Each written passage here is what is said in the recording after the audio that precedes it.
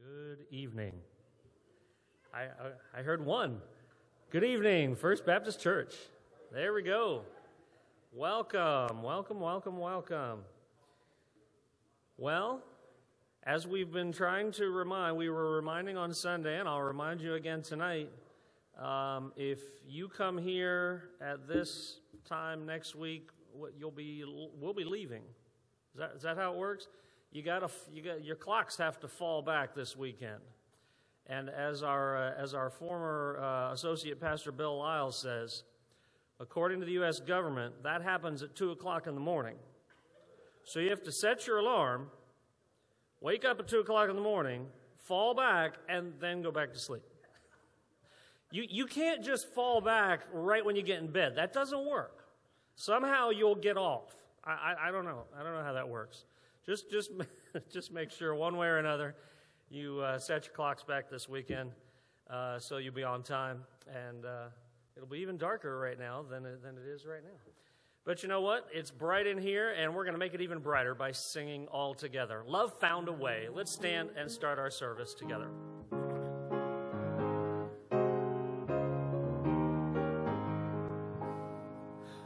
Wonderful love that rescued me, sunk deep in sin, guilty and vile as I could be, no hope within. When every ray of light had fled, oh glorious day, raising my soul from out the dead, love found a way, love found a way to redeem my soul.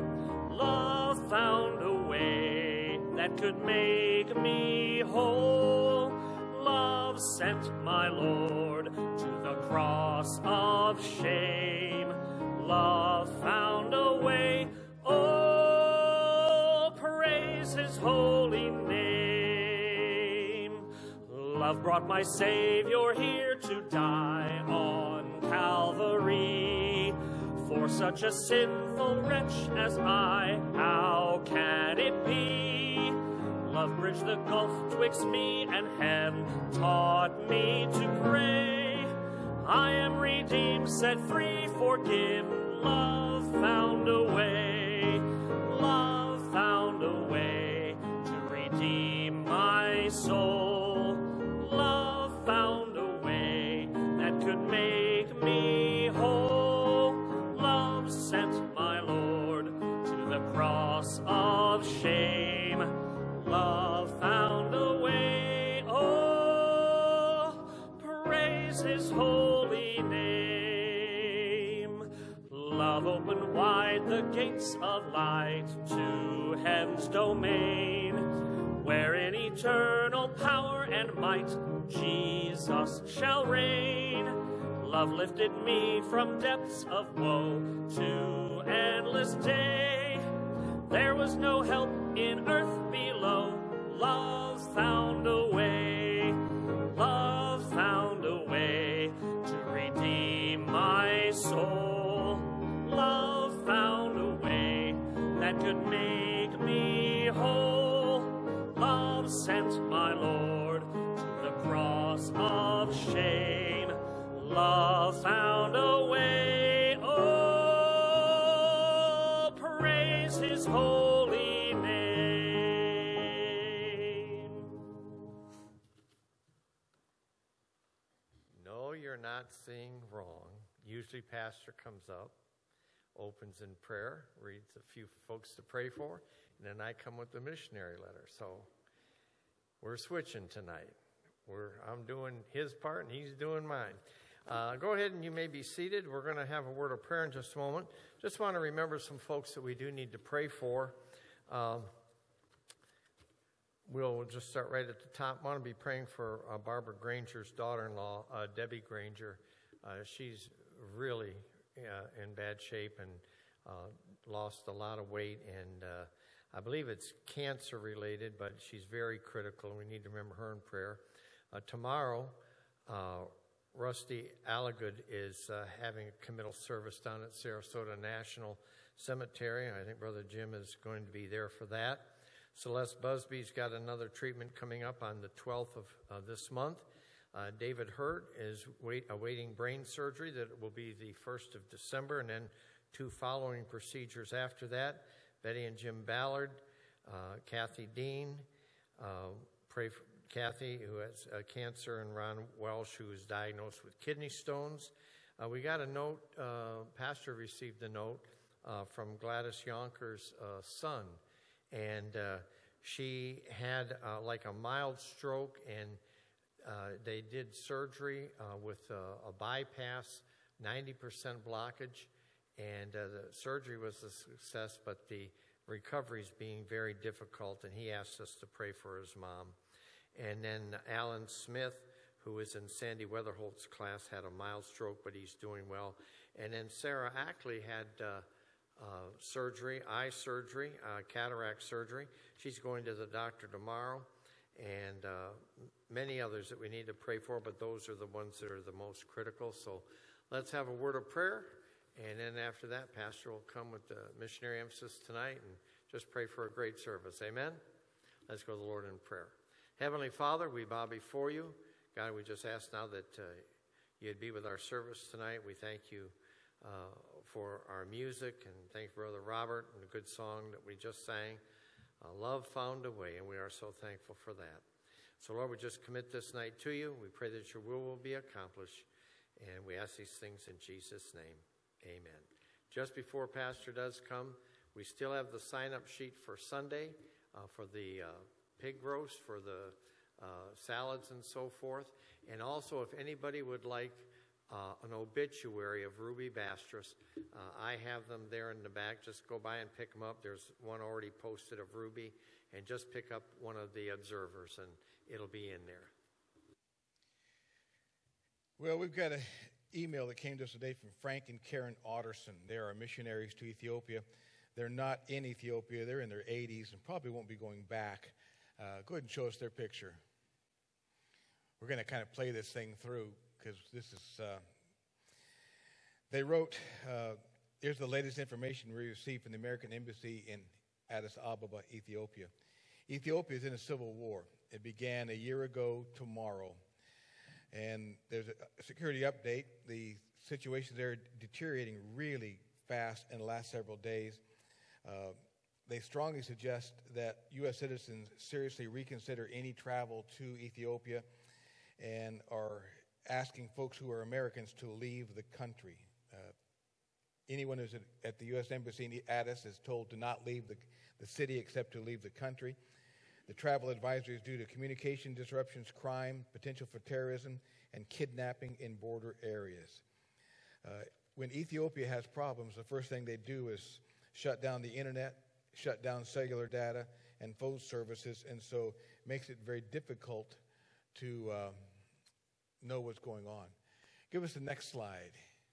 We've got several folks in Ethiopia right now. This is the Dykes family, and they work at the Joyce's Kids Ministry, but they're working at the Victory School for the Deaf. Victory School for the Deaf is headmistress really, is Gomaja, and that is Mimi's mother, and she's got some health issues. She is not in as much danger as others because she's Ethiopian in the main city. But the Dykes have to make some decisions pretty quick on whether they're going to stay in Ethiopia or leave. And with him being American, her being an Ethiopian, there are times that Ethiopia has simply said, no, Ethiopians aren't leaving, and Americans have to. And that would put that family in a very difficult situation. Should be another slide right after them. Berhanu and Wubit are Ethiopians who are there in the country. What's happened is that, let's hit the next one, we'll get a map, and then we'll come back. Here's Ethiopia on a map. It's Africa. Africa is huge. You notice in the bottom right-hand corner, the 1,000 miles. United States is about 2,500 miles across. Africa's twice that. So it is a very large country. Next slide, I gave you some idea about Ethiopia. Over in the very top, Tigray, and that's where the problem has started, right up here. Amhara and Afar are also involved in the problem, and we're going to be talking about a city that's right in here, right there. So members of the Ethiopian military from Tigray rebelled and betrayed their military comrades, slaughtered several thousand Ethiopian soldiers about a year ago. And now the Tigrays are moving south. They are moving through the provinces of Amhara and Afar. They're looting and robbing, abusing, and killing. According to the United Nations, both sides have been guilty of war crimes. The government has been accused of deliberately starvation as a war tactic. But Ethiopia's prime minister, who is a believer in Christ, named Abiy Ahmed, claims that a UN report vindicates the government that they have not committed genocide. And you ask, what does this have to do with our country or with our church? Well, we support 4 missionaries in Ethiopia, and 3 of them are there now, and 2 of them are in danger. Frank and Karen Otterson, in their mid and upper 80s, probably never going to go back.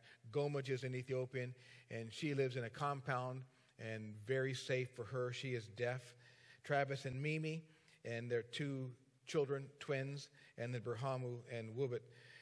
Berhanu is an evangelist, and he has been in Addis Ababa, and he has been up in these 2 areas starting churches. He's from Addis and going through those areas. He's been working with refugees, and he's also been working with Islamists. There's a lot of folks in Islam that are they are Islamic in name only. They're not actually a part of it. Berhanu started a church in Kumblasha in Amhara years ago, and that's in this area right there. Those folks are in great danger. The Tigray have made their way to that city, and the believers in that town are in danger. And Wubit's family lives in that town, and they've not been heard from in months. They have no idea if they're alive. They just have no contact at all from them. I spoke with John Yingling today about them and got a little more information, and he said that they are really concerned about Wubit's family. And they are now to the place where they are thinking the worst, that they may never see them again.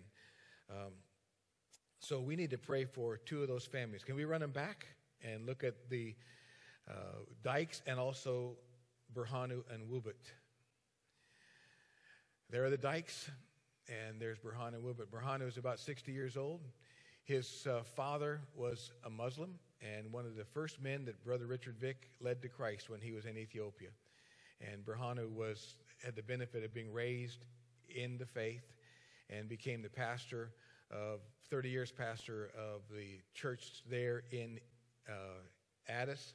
And now he is the president of the Victory School for the Deaf and an evangelist. And then, so both the folks, Berhanu's about probably 60 years old, and he has got a real problem with sugar diabetes. About 2 years ago, he was in that area near that city I showed you earlier, and no restrooms there, so he needed to relieve himself. He went away from the group and never came back. They found him. He had been beaten and robbed and thrown into a ditch. And literally his life was just hanging by a thread, and he did survive. We're going to pause right now. We're going to pray for the Dykes for wisdom. They need to have wisdom as far as whether they stay or go, and then they need the grace of God to get out of that country for the sake of their lives.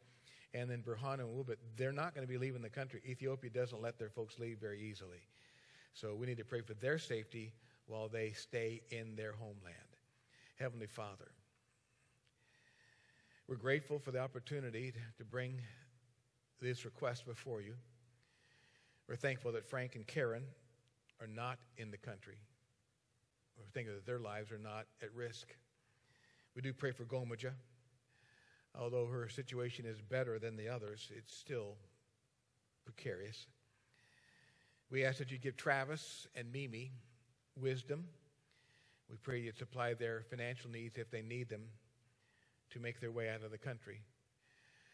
Lord, we know that they also work and have areas that they can go to in Zambia, so we pray that you'd give them wisdom as for what they should do and how long they should stay. We pray also for Berhanu and especially for Wubit. We ask you, Lord, to comfort her. Can only imagine what's going through her mind, having not heard from her family and now having the communication lines totally cut off. We pray for her family. We pray that if they are alive, you continue to spare them.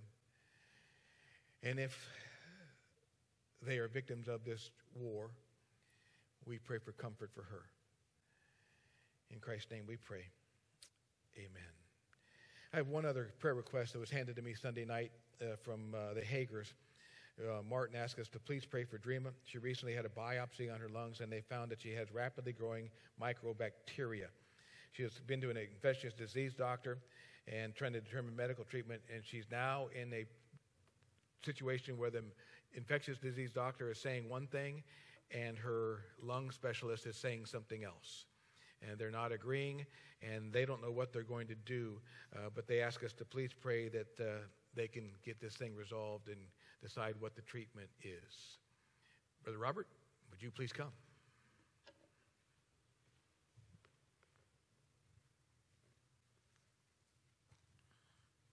Jerry had already mentioned the dinner on the grounds coming this Sunday. And if you stick around after the dinner on the grounds, we will be having a music concert back here in the auditorium. All the dinner on the grounds and the concert will be instead of our normal evening worship service. But if you stick around for the concert after a dinner and fellowship and come back over here, this song, you will hear it in a way that you've probably never heard it before. And I know I haven't, so it'll be a first for me too. That's all I'm going to say. I don't want to give away everything. But it'll be on the concert in a unique way. But we're going to go ahead and sing it. So let's stand one more time. He touched me as we sing just one more time tonight.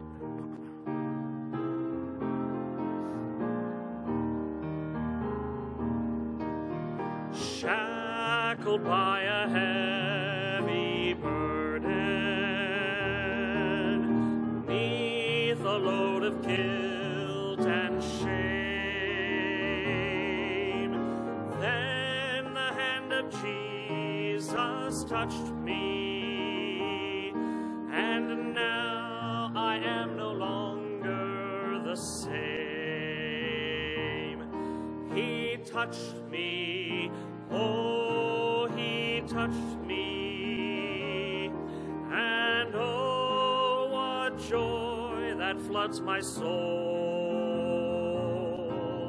Something happened, and now I know he touched me and made me whole.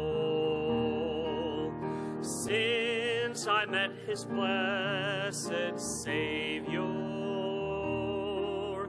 since he cleansed and made me whole,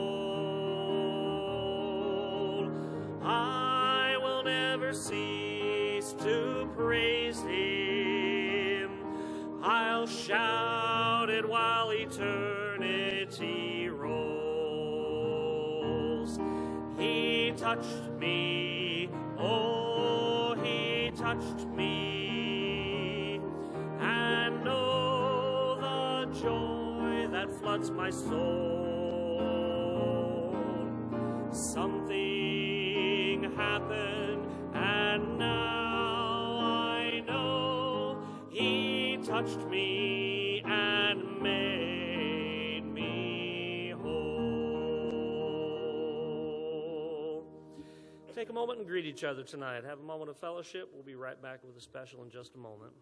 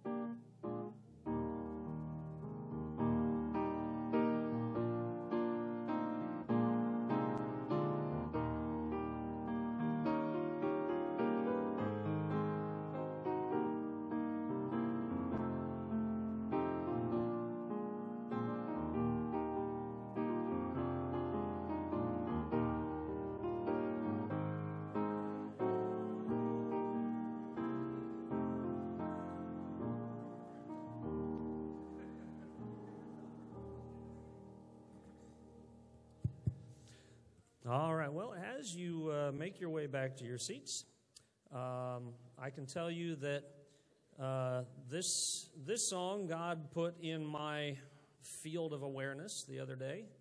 And sometimes you just find a song and all of a sudden you realize, why is it that I haven't sung that song in a while? You guys can go ahead and have a seat.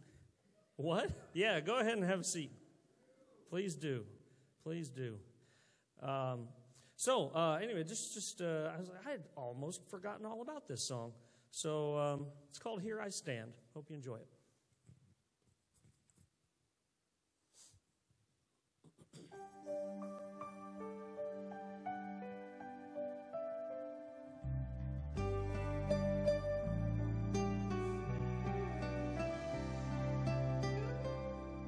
Spirit of love stirring inside, I long for you.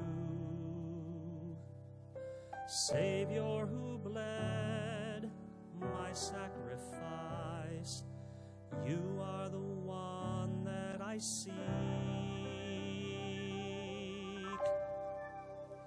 Here I stand to worship. Here I stand to call on your name. Here I stand to offer my heart to the one who carried my sin. I surrender all that I am. Here I stand.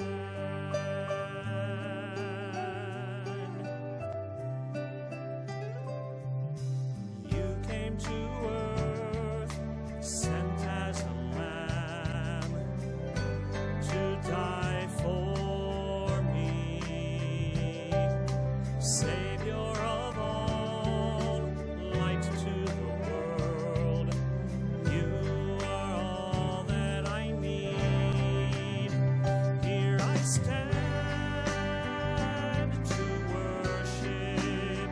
Here I stand to call on your name. Here I stand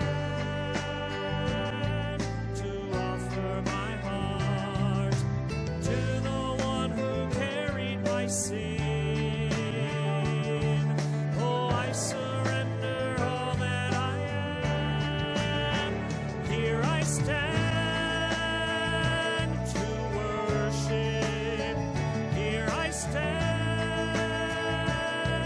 to call on your name. Here I stand to offer my heart to the one who carried my sin. I surrender all that I am. Here I stand. Here I stand.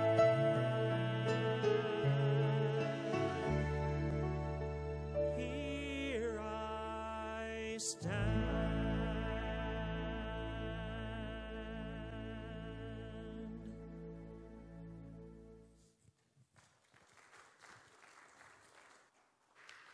We're studying about the life of Peter, Matthew chapter 14.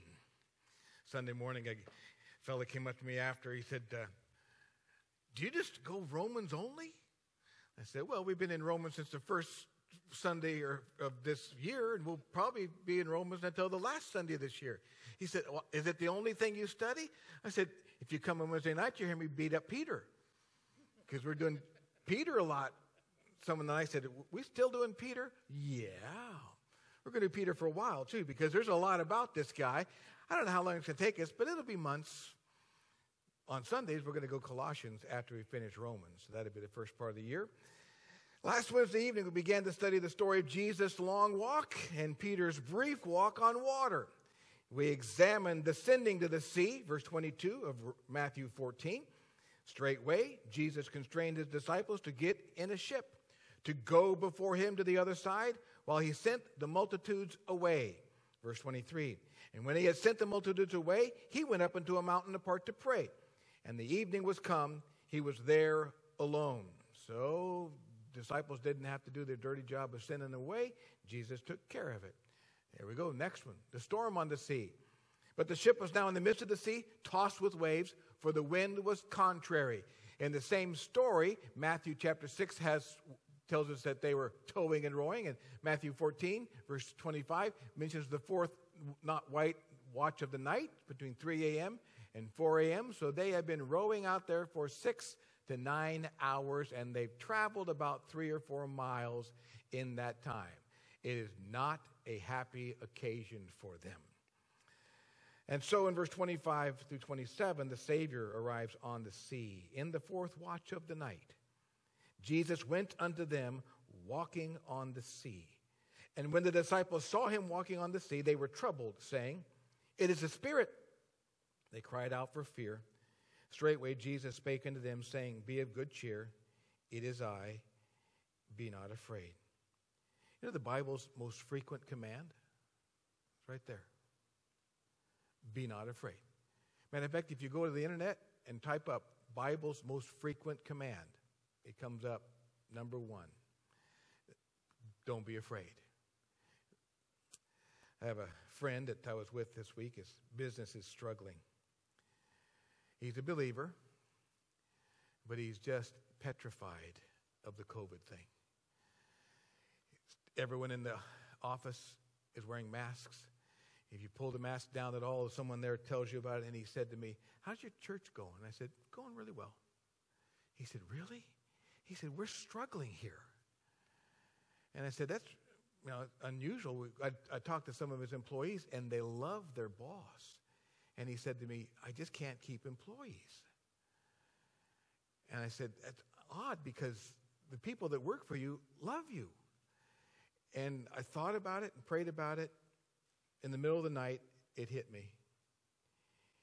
He's promoting fear. And you can only live in it so long until you want to escape. I don't like scary movies. I don't understand why anybody would go to Busch Gardens to be scared. I'm not paying you money to scare me. My fear is that you'd scare me and I'd punch somebody and then I'd get arrested for it. I don't understand any of it. I don't like scary movies. The last week of October, there was nothing on television that I wanted to watch because everything was spook movies, and I don't like them. And my wife hates them.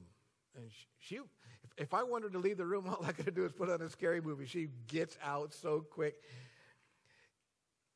You can live in fear, but after a short while, you will want to escape. And I am now in the process of praying about going to see this friend again in a couple of weeks, and I may say to him, can we talk about some spiritual things? And say, I believe the problem is fear. No one likes it. You can only live in it so long, and if you're promoting fear, by the way, I felt the fear. I was at his business for about an hour. And I looked at the faces of the people that worked there, and they were dejected and down. And yet he's a wonderful, wonderful man. Believer. Here's the thing. Believers do not have the spirit of fear. It doesn't come from the Lord. The spirit of fear comes from Satan. And if you as a believer are spreading fear, not just in fear yourself, but you're spreading fear, you've kind of changed sides. And you're on the wrong side of the equation. See, I don't want to die. But if I live my entire life in fear of death, I'm actually fearing the one thing that's going to be the best thing that ever happens in my life. Years ago, I read Matthew Henry. Someone robbed him after a service, and his statement was, threatened his life, by the way. He said, You can't scare me with heaven. If you really believe, it takes fear out. Just to let you know, probably a dozen times in my life, I've been in the hospital with a church member who's dying of a communicable disease. And I have held hands with them as they passed away. I have prayed with them. There have been some who've lost their hearing, and I literally had to get my face down near their ear and they had a communicable disease, and they breathed on me. There have been times I thought to myself as I left the hospital, I may have just cursed myself. I don't want to die, but I'm not going to live afraid. It's a horrible way to live. Now, every time in the Word of God, the command, be not afraid, is given, it's given for a good reason. I'll give you a couple reasons. Number one reason, someone's afraid. Number two reason, there's a reason they're afraid. People aren't afraid just for nothing. There are reasons that people fear, and God's message to them is the same. Don't be afraid. Well, here it's, don't be afraid. It is I. Verse 28 and 29, we find the supplication on the sea. Peter answered him and said, Lord, if it be thou, bid me come unto thee on the water. In verse 29, and he said, come. The prayer was longer than the answer. I wonder about that. Sometimes we pray long prayers, and the Lord says, yeah, sure. This evening we'll study the second half of the story, picking it up in the second half of verse 29 and reading down through verse 33. And when Peter was come down out of the ship, he walked on the water to go to Jesus. But when he saw the wind boisterous, he was afraid. And beginning to sink, he cried, saying, Lord, save me. And immediately Jesus stretched forth his hand and caught him and said unto him, O ye of little faith, wherefore did thou doubt? Jesus just labeled fear.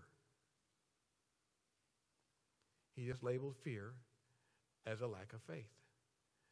Jerry had a bunch of stickers that went around there for a while, and I've seen a bunch of them on cars, faith over fear. It's a good saying because it's accurate.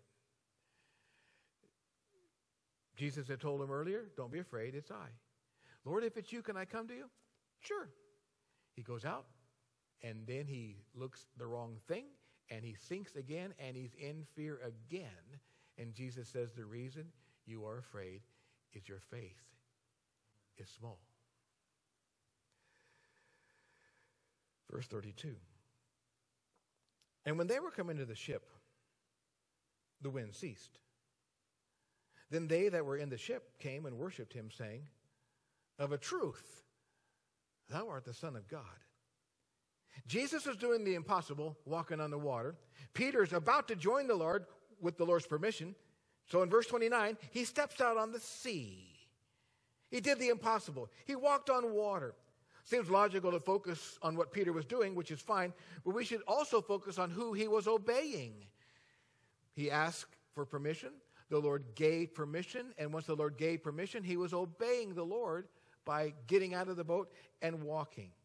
Before Peter attempted to do what Jesus was doing, which was impossible, he asked permission to do the impossible. Peter's on a roller coaster here. From being afraid that it's a spirit, to not being afraid of that which is dangerous, walking in the water, and asking permission, to being afraid because he got his eyes on the wrong thing and started to sink. I think it's incredible faith to ask God to allow you to do that which is impossible.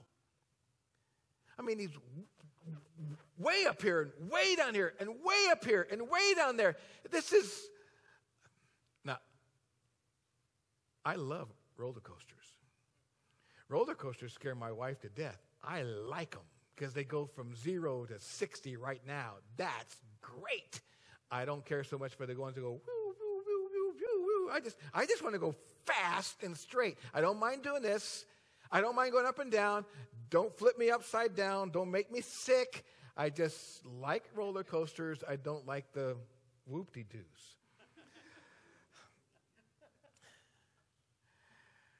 Peter's on a roller coaster of emotions. But he asked for it. Ever ask God to use you? Dear God, use me to serve you. Do you understand you're asking for a roller coaster? That's what ministry is. It's a lot of emotions, highs and lows. I'm not going to criticize Peter in any way for what happened, because the man had way more faith than I did. Ever have. It never crossed my mind, hey, can I walk on water? Some years ago, we were asked as a church to pray for a woman. She had cancer, and she had read James chapter 5, and she came in and she said, I want the church to lay hands on me and pray over me and anoint me with oil so I'll be healed. And we met with deacons and missionaries. We had 2 or 3 missionaries at that time in the church, and some preachers who were retired, and decided what we could do, what we should do. That particular person we did not do this with. We had done it once before, a couple years earlier, to a young woman who was actively serving the Lord. This one did not serve the Lord in her life at all. She was just looking for a miracle, an escape, and she thought she had found a magic bullet, I guess. And one of our missionaries said, I can't be involved in this. I don't have the faith for it. Which made our deacons go, what? The man was being honest. He and I later talked, and he explained to me, he said, the woman doesn't serve the Lord. Why would the Lord heal her? She's never served him as far as I can tell in her life. And he said, I appreciate Bill, who is the father of her, wanting his daughter to live. He said, but I just don't think this is the right thing at all. He said, I'd be asking God for a miracle when I don't believe God will provide the miracle. He said, I think it's best for me to stay away. I think he was right. So, almost makes you sound charismatic. You ever asked God for a miracle? I have. For the sake of my children, I have. For health of some of my church members, I have. When Peter stepped out of that boat and walked on the water, he did the impossible. He also did the improbable. Now, if the sea is smooth, if the wind is not blowing, and Jesus is walking on a sea of glass, I might come up with the idea, hey, think I could come out there? But if the wind is boisterous and the waves are rocking the boat, it doesn't call in my mind to get out of the boat. The boat is safety. I'm not leaving the boat. And Peter says, can I hop out? I would love to see, I don't know how you do it, I would love to see the picture, the movie, when Peter got out of the boat. If the boat is rocking and rolling back and forth, how did he get out? Did he stand on the bow and take a jump, land on the water? Or did he one leg over, the other leg over, hanging on the side? I have no idea how it took place, and the Lord didn't bother to tell us anything. But the weather conditions on that night said this was a fatal mistake. But when God offers you a command, even after you ask for permission, he'll provide the means to accomplish his will. It was Jesus' will for him to come. The Lord knew he was going to ask the question. He's omniscient. He asked the question. He said, come on out. And now Peter has everything he needs to do what God is allowing him to do. The issue is not really you. Your part is to trust and obey the Lord. The issue is God and his will. And so in verse 29, the second half, the obedience of Peter was immediate. When Peter was come down out of the ship, he walked on water to go to Jesus. That which is required to obey Jesus, no matter what he tells us to do, is to believe in him. Because if you don't believe in him, you're not going to try. If we believe in him, we'll trust his word for us, and we'll do what he says. Hebrews chapter 11 and verse 16 tells us that without faith, it's impossible to please God. And the reason for that is, without faith, you won't obey God. And if you don't obey, you're not going to please him. If you don't have faith, you're going to try anything other than what you can do on your own, in your own power, in your own strength. Much of the Lord's will for us, both his perfect will and his permissive will, is related to time. The request that Jesus granted for Peter to come walk on water had a time element to it. it will be obeyed then at that time, in that moment, or the opportunity was going to be lost and never returned. Peter didn't say, can I walk on water anytime I want?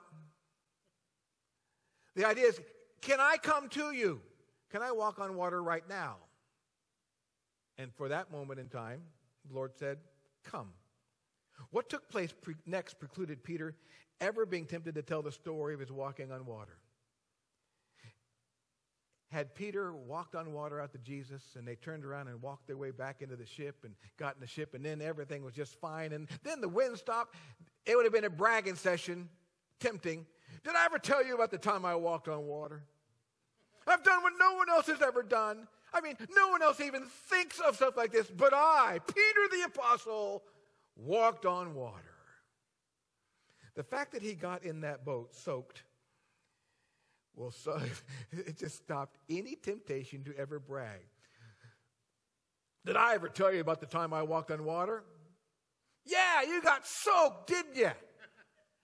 You about drowned, didn't you? You cried out to Jesus to help you, didn't you? Didn't work out so good, did it, big boy? Peter's not going to talk about this to anybody at any time. Someone else might talk about it. He's not. Look at verse 30 and 31. We'll call it the sinking into the sea. When he saw the wind boisterous, he was afraid. Beginning to sink, he cried, saying, Lord, save me. Peter and the other disciples are on the Sea of Galilee in a boat in a storm because Jesus put him on the boat and told him what to do and where to go. They are in this predicament because the Lord willed them to be in this predicament. They have done exactly what he told them to do, and now they've got problems. They could be saying, I don't understand you, God. I did exactly what you wanted me to do, and now look at this. My life is in danger because of you. This was the outcome of them being in the perfect will of God. The wind is boisterous. The waves are strong. The boat is rocking. And they are in God's perfect will for their lives. They didn't ask Jesus, should we get in the boat? The Lord said, get in the boat, go to the other side. These fellas, they simply obeyed the Lord, and now they've got lots of trouble. Then they saw the Lord coming. And as soon as they realized it was Jesus, they knew everything was going to be fine. So Peter, as a result of his extreme trust in Jesus, asked permission to join the Lord in a miracle walk. The Lord granted the request. Peter climbed out of the boat, onto the water, and everything is fine for a brief moment of time. Things very quickly changed. Everything was not fine. Can you imagine it? Problem arrived soon after a miracle was experienced. We got a whole segment of Christianity that talks about miracles as if it's the be-all, end-all. It's the most wonderful thing ever. You get a miracle. Something good is going to happen to you. Yeah, something bad might happen right after the something good too. And it's still God's will for you. This does not fit the modern theology of God. I shouldn't say the modern theology of Christianity, that God wants your life to be perfect. I mean, if you just love the Lord, if you just live for the Lord, if you give him plenty of money and tithing, you will have no problems. I mean, fellas, your wife's not going to get old and wrinkled. Your children will all be obedient. They will all just say, yes, sir, no, sir. Whatever you tell them to do, they're going to go, oh, I am so thankful that you are my father. This is a wonderful life that we have, Dad. I just want to thank you for providing all the wonderful things you provide for me. You've fed me every day of my life. You've given me clothes. You are the most wonderful father ever. And Mom, she's the greatest. Did I tell you what I did to my daughter-in-law? This is a side note. Last time my Josh, Katie, and his 3 kids were with us, the girls and I were up in the bedroom. We're having a talk, and one of the girls says to me, we've got friends that they don't have good parents at all. Their parents they're mean to them. They yell at them. They're not home. And I said, you know what, girls? God has really been good to you. He's given you a father who loves you, who will sacrifice for you. I mean, God has just done wonderful things for you. And your mother, she's okay too. And the youngest one went, I'm telling Mom. And she shot out of that room. She went down, and I walked downstairs, and Katie's sitting there looking at me going, okay, huh? Uh-huh. Okay? I said, you are okay. I mean, So for Christmas, she gave me a coffee cup that says, world's okayest father-in-law. I think it's great. Every time I see it, it makes me laugh.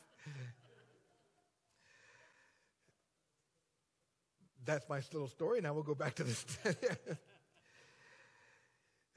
The problem, by the way, is not Jesus. Their life is not perfect. They followed Jesus. They gave up their careers. They've served Jesus. They're now in a boat because Jesus told them to get in a boat. They go into the place Jesus told them to go. Peter has faith that the rest of them don't have. Peter's out walking on water, and then he sees something that's been there the whole time. He saw the wind boisterous. It had been boisterous for 6 hours at least. And then he thought something that he ought not think. I'm going to sink. And he did. He saw the wind, and the result of the wind, the wave, he became afraid. In the Christian life, fear is all you need to keep you from doing what you ought to do. When's the last time you told someone about Jesus? Doesn't matter when. I'll tell you why you didn't. Fear. Fear will keep you from obeying the Lord. Fear will keep you from doing that which you know you ought to do. Once you're afraid, everything in your life will change. And the fear will become the master in your life. Now, I'm not suggesting foolishness. I'm suggesting you keep your eyes on the Lord, which is what Peter failed to do. He took his eyes off of the Lord. He began looking at the boisterous wind, and that's when he sank. You keep your eyes on the Lord in the midst of a storm. You keep your eyes on the Lord in the midst of trial. You keep your eyes on the Lord in the midst of that which would drive you into fear without the Lord. It is I, be not afraid. Has the Lord promised to be with you and to never leave you and never forsake you? Well, if you have the Lord with you, why would you be afraid? I'm 11 years younger than my brother. I'm number 2 in the family. He's number 1. Growing up, if I was with my brother, I have no memories of ever being afraid. Part of the reason why, I could tell my friends, my brother will beat you up. Well, yeah, he's 11 years older, so what a big deal that is. My brother solved my fears by his presence. Now, my brother was sickly, but I didn't know that. My brother had allergies, horrible allergies, and I remember going to the doctor with him on many occasions. He didn't wait in the waiting room. He had a standing thing. He would go right to the back room, right into a room, roll up his shoulder, and I would watch as the nurse put a needle right there and give him his allergy shot. And I've seen him do it dozens of times. And as a 5-year-old boy, I remember thinking, my brother is tough. Anybody that can take that, and he didn't wince, he didn't blink. As a 5-year-old, I was really impressed. And so my brother's presence kept fear away from me. And you become aware of the presence of the Lord, it tends to just push fear out. Peter knew the right thing to do. Lord, save me. Eyes off the Lord, eyes onto the Lord. The key to living a life of peace in the midst of the storm is keeping your eyes on the Lord. You have circumstances in your life. The circumstances are the wind and the wave. If you look at the circumstances instead of Christ, circumstances become overwhelming. When your focus leaves Christ, when you concentrate on circumstances that surround you, you become a victim of the circumstance. That is precisely what happened to Peter. He began to sink. How much? Well, he began to sink. We're not told how much he sank. We're told he was beginning to sink. That might mean feet. It might mean ankles. It might mean calves. It might mean knees. I don't know how deep you go when you're beginning to sink, but it was enough to scare him. By the way, we know Peter could swim because there are other times that Peter jumped out of the boat and swam to Jesus.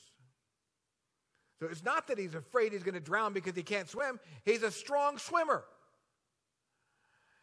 In this brief moment, after experiencing something no one else in the world has ever experienced, his success turned into failure because he took his eyes off of Jesus, and when he did, he began to fear. Fear instead of faith is a recipe for failure. It has a crippling effect on us. It affects the life of the believer. It affects the life of those who serve God. Fear creates silence when a testimony is called for. Fear causes us to say when the Lord tells us to go. Fear replaces faith, and soon we lose the opportunity to lead a victorious life because we are afraid. And it is so common, this malady of fear, that it is the most common command in the Bible. Be not afraid. So verse 30 and 31, here's the saving from the sea. For Peter, failure from fear did not lead to disaster because the Lord was near. When he cried, the Lord answered the prayer, and the Lord answered the prayer immediately, just like Peter obeyed the Lord immediately. So here's a model for prayer. Verse 30, and beginning to sink, he cried, saying, Lord, save me. Same circumstances that he ignored caused him to recognize he had a need. Was it wet feet? Ankles, knees, who knows? The same circumstances he ignored to ask permission to come to Jesus were the same circumstances that brought fear upon him when he took his eyes off Jesus. So, as soon as he recognizes his need, he prays. Here's the prayer he did not pray. Our Father God in heaven, I just want you to know how much I appreciate everything you've ever done for me. You've been so good to me, and go on and on. Nor did he pray, Father, Father, Father, Father, Lord, Lord, Lord, Lord.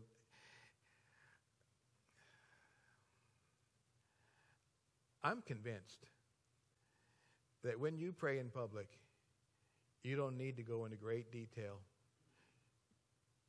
Who are you trying to impress?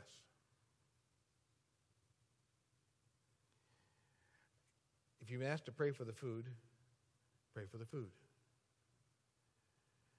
If you're asked to pray for the church service, pray for the church service.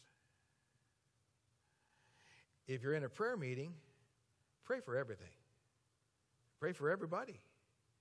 That's the purpose of it. But when you actually have a need, pray for the need. Like, Lord, save me. It was an effectual, fervent prayer from a man who was serving the Lord, living by faith, attempting great things for God, and then suddenly overwhelmed by the fear of the circumstances. The prayer was very appropriate. 3 words. Was it effective? Yes. I think this prayer is effective. Dear Lord, bless our food. Thank you very much. Amen. I don't have a problem with bless the hands that prepared it. Bless those who purchased it. I think if you want to pray and say, Dear Lord, bless this food and bless the fellowship, that's fine. But if you're praying and the food's getting cold, you're helping others not be thankful for the food. Stop that. I remember going to Thanksgiving and saying to my dad, they're coming to our house, so my dad's in charge of who's prays, and I'd say, Dad, don't have Uncle Harold pray, please. He said, why? Because by the time he's done praying, the food's cold. He was the preacher in the family. He could pray. It's marvelous prayer. My opinion, not appropriate. Pray for the food. So here's the prayer. It was prudent. The right kind of prayer is the right time. It's always the right time to pray. At crisis time is certainly a good time and a acceptable time for pray. The time to pray is now. I've got to where if I see an accident, automobile, doesn't matter, in my car, I just stop, pray. Help those people. This might be the worst day in their life. I pray for all of them. I see folks on the side of the road. They're often in shock. Sometimes they're crying. Sometimes an ambulance is there. They need prayer. I don't stop. I don't make a big deal of it. I just pray for them. The prayer is prompt. When it comes to praying about a problem, it makes sense that the sooner one starts praying, the better. The best time to pray is soon.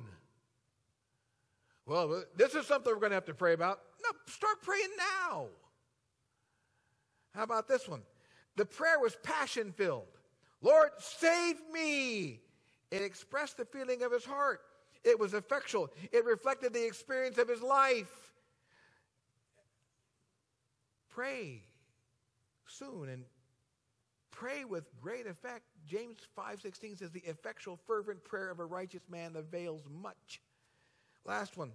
He's in the place of prayer. You know where the place of prayer is? It's the place of a problem.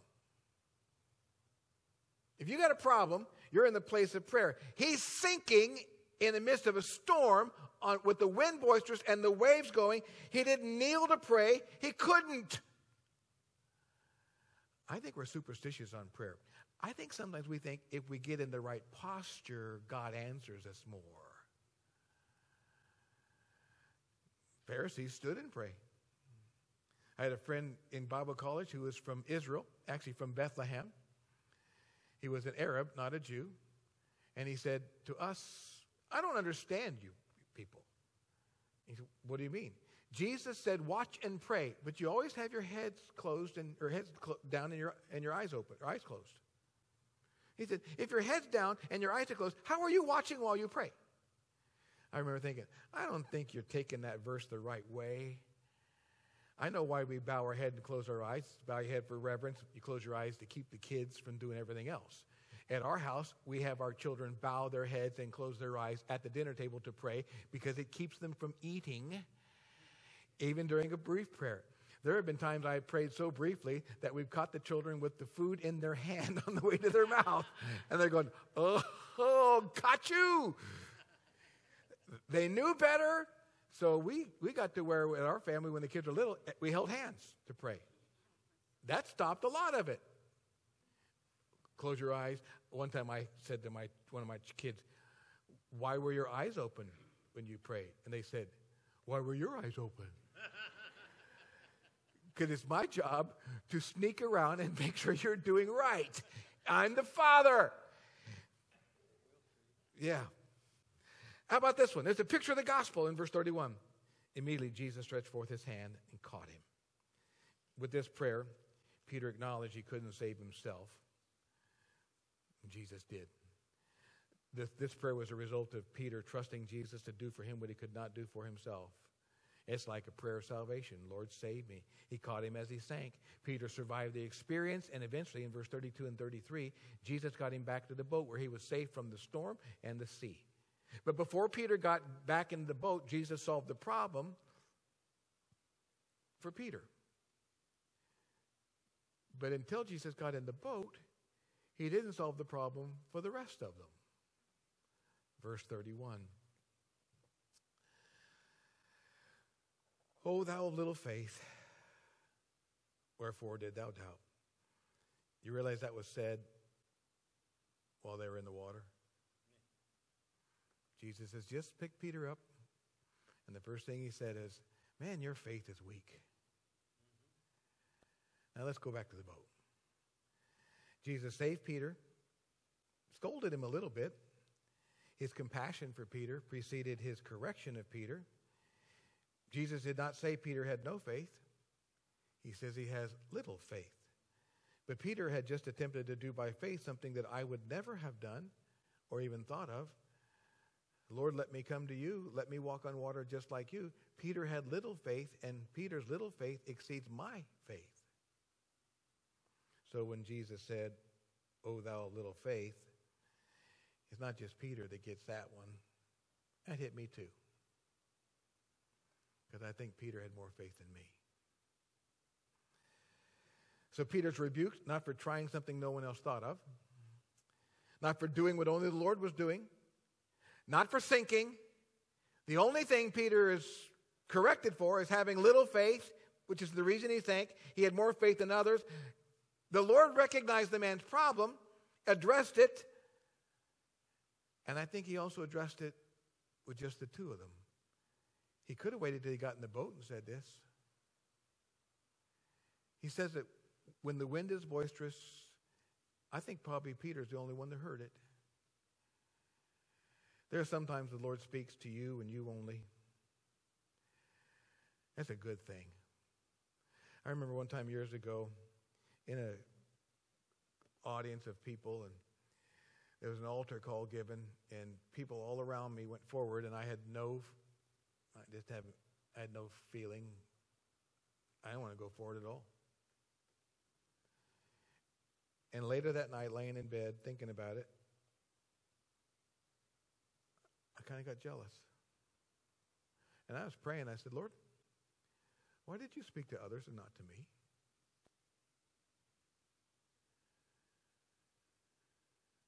Now, it may have been that they were more sensitive than I. It may have been that the preacher, used emotion to jerk him out of. I've seen it done. You have too. If you love God, you need to be down here. Well, I love God, but you're not going to do that to me. You're not going to manipulate me.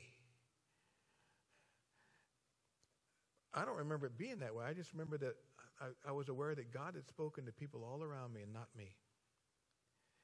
Jesus said that what Peter did required a little bit of faith. Walking on water doesn't require much faith. And that convicts me because for me, walking on water would require more faith than what I have. So Jesus has just measured my faith and says, you got a little bit. I think the incident should teach us that God's standard for human faith is way higher than what we recognize as a reasonable standard for human faith. Maybe it's reasonable for us to take an inventory of our faith and evaluate what it ought to be. So how's this? What are you doing that requires faith? In this COVID culture, it might be that attending church is requiring great faith of you. Can I commend you? Now, the honest truth is, it doesn't require a lot of faith for me to come to church because I'm not afraid of COVID. I'm not afraid. I had the disease. I have the antibodies. Every study that I've read, especially those from Israel that just came out last week, says that my immunity is 25 times stronger than those who are taking the vaccine. I have immunity to every new variant that comes out. I'm not afraid of COVID at all. So it takes no faith for me to come to church. But if you've not had the disease and you're afraid and you're here, you're still coming, I want to thank you. Because that means you are using faith to overcome fear. That's a good thing. Verse 32 and 33 is the serenity from the sea. When they were come to the ship, the wind ceased. Then they that were in the ship came and worshipped him, saying, of a truth, thou art the Son of God. After the scolding, the Lord calmed the sea by getting into the boat. The end result of this miracle was worship by the Savior, by those in the boat, in the water, those who had been in the wind, in the waves. When the Lord saves, he brings peace, and peace in your heart and life produces worship of the Savior. When you have peace, you want to worship God.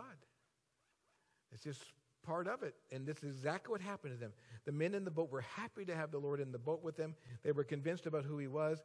This was a result of their witness of his power and authority over nature, even when nature was angry and dangerous. The power of God created the peace of God, which resulted in the worship of God. Peter had a big part of it. Fear, faith, fear, faith, worship. Peter's a long way from a perfect guy, but he still's an example for us to follow. Heavenly Father, thank you for this man, for his courage. Thank you for his impetuousness. Well, if he wasn't impetuous so often, there was a lot of things we wouldn't be able to learn. Thank you for him. Thank you for his faith. Thank you for his courage.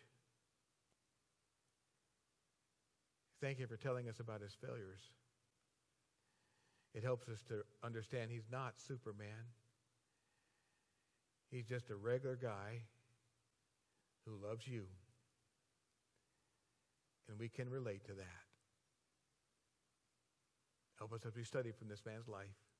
In Christ's name we pray. Amen. Thanks for coming out tonight.